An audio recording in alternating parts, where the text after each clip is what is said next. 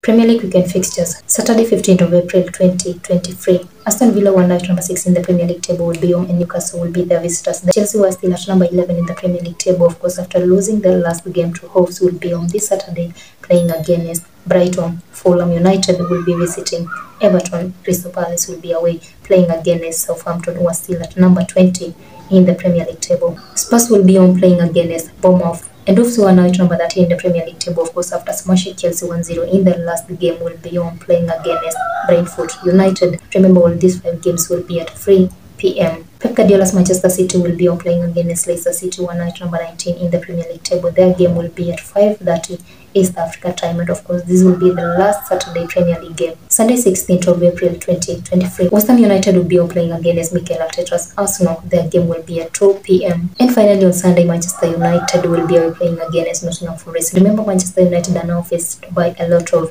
injuries. Of course, Martinez will be out, Varane will be out, and maybe Luke Shaw will return against Nottingham Forest. Their game will be at 4:30. Monday, 17th of April 2023. Leeds United will be on playing against Jurgen Klopp's Liverpool. Their game will be at 8 p.m. East African time. And finally, on Friday, 21st April 2023, Arsenal will be on playing against Southampton. Their game, of course, again will be at 8 p.m. That's still made the best team. When going betting any betting site, you feel safe with your money. Remember, betting is not for persons under the age of 18. Like and don't forget to subscribe to our channel. We'll see you on our next one. Till then, stay safe.